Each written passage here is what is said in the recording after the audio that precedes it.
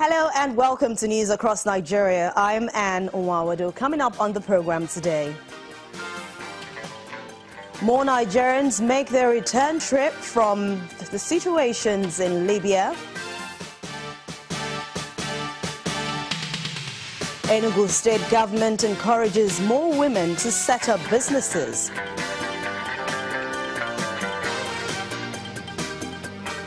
And schools in Yobe State get an upgrade.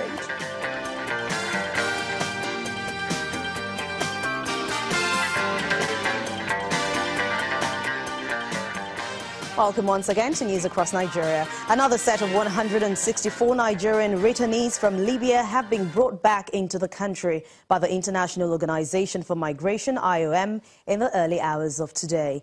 The returnees comprise of 155 male adults, 2 male children, 5 female adults, 1 female child, and a female infant. NEMA's Southwest Zonal Coordinator, Alhaji Sulaiman Yakubu, who received the returnees on behalf of the federal government, thanked the IOM and the EU for their humanitarianism. He also advised the returnees to learn from the bitter lessons they have learned in the course of their unpalatable sojourn and to make better use of opportunities around in the country. He implored the returnees to make use of facilities available for self-empowerment which the federal government and the state governments are providing.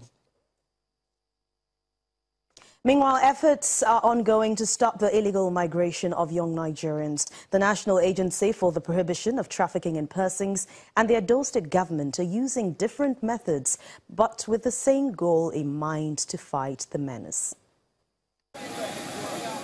The plight of Nigerians and other African migrants stranded in Libya has led to almost daily discussions on how to stop thousands of young people from embarking on dangerous journeys in a bid to get a better life in Europe. While some have been caught in the web of human trafficking, others voluntarily leave everything behind only to end up tortured and enslaved.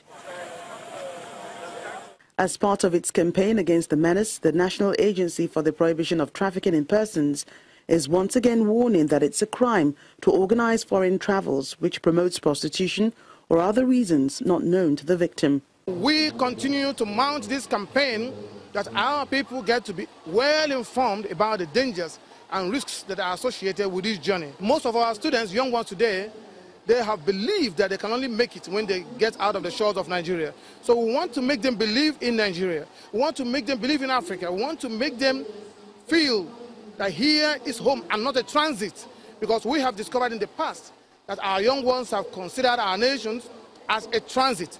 And when a nation is a transit, it's very dangerous. Meanwhile, the Edo State government believes the church is a critical stakeholder in the fight against human trafficking. Governor Godwin Obaseki recently met with some clergymen in Benin City, the state capital, where all agreed that trafficking must be stopped. The government of Edo State has taken the war on human trafficking to the next level, and one of the initiatives is to involve very senior members of the clergy of the Christian faith in our fight. You know, this has to be fought at every level, at the spiritual and at the physical level. So this morning we've assembled for a breakfast meeting with very, very senior Christian religious leaders in the state to discuss our strategies with them on tackling the scourge of human trafficking and slavery. The clergymen are also taking up this challenge, and they say the church is prepared to take a leading role until trafficking ends. As church leaders, we are in complete support with the Edo State government in dealing with human trafficking that has become a very serious evil in our land. The federal government is against it. Edo State government and the good people of Edo State are against it. And the Bible, God himself, is against it. So the Church of Jesus Christ, the entire body of Christ, even Christian Association of Nigeria, Edo State, we are against it. And so we are standing with His Excellency, the governor of Edo State, and this government of Edo State to see how human trafficking can be dealt with, leaving it neither root nor branch in our state, and beyond Edo State, even our nation. In the past few weeks, hundreds of trafficked or voluntary Nigerian migrants have returned from their unsuccessful yet dangerous attempts to get to Europe. Thousands remain trapped in Libyan transit camps, waiting to be brought back home. Women in Enugu State have been urged to take up the challenge of doing business for capacity building and social development. And this is coming from the state government at the inaugural session of Women in Business organized by the Enugu Small and Medium Enterprise Center in partnership with the Enugu State Chamber of Commerce, Mines and Industry to enlighten women on available business opportunities and government support programs. The state governor, Ifeanyi Ugwuanyi, represented by his special advisor on SME and investment promotion, Anayo Agu, says the efforts is in line with the state government's commitment to unleash the potentials of private sector and entrepreneurship in the state using small and medium-scale enterprises. Data from the Enugu State government shows that small and medium enterprises constitute 99% of economic activities in the state, with women championing most of the businesses. Their effort and contribution to the state's internally generated revenue is well known to the government, who has gone ahead to put together a seminar to specifically teach them how to seize more business opportunities around them and grow capacity through government support programs and self-determination. The keynote speakers take the center stage to educate them on available business opportunities and how to grow them effectively. Before you start a business, make sure that your business is addressing a need and not a want. So we need to stop wasting our time on things that are not important and let's not be people that will give us knowledge and information, following the innovation processes of applying new ideas, improving where others stopped, will help us to increase our wealth.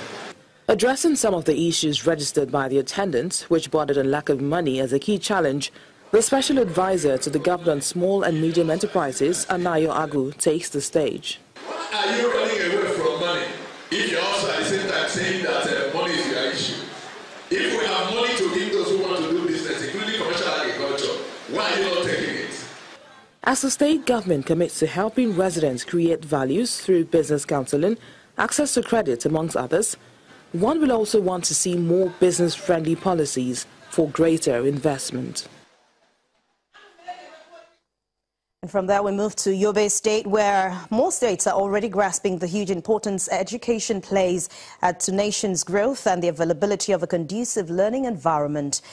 This is believed to drive learning in every state in Nigeria. And Yobe State is one government that has embarked on a project to renovate schools across the state destroyed by insurgent activities and upgrade old systems. The governor, Ibrahim Gaidam, while inspecting the Nangere Federal School, reiterated his commitment to promoting education in the state. Improving the education system in Yobe State has been a top priority on the agenda of the Yobe State government. The government secondary school in Nangere local government area is the 6th school to be upgraded under the state government's reconstruction of schools project.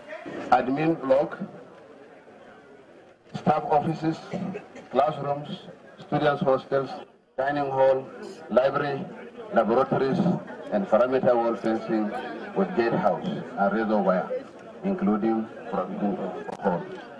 It costs 403,139,707 naira 30 kobo. Providing standard classrooms, hostels, office spaces, laboratories, libraries, all essentials of quality education, the state governor says more will be done. This is the 5th school we renovated and furnished fully.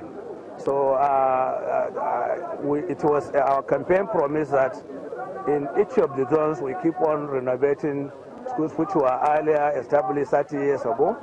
They did not undergo any kind of renovation. we want to make sure that they are brought back to life. So this is what we have been doing. And in addition to that, even textbooks, inshallah, we are going to provide. The school principal relays his gratitude and that of the entire school. He believes the upgrade will help the teaching and learning process. And from the education sector, we will move to medical, but that's in a moment when News Across Nigeria returns. Stay with us.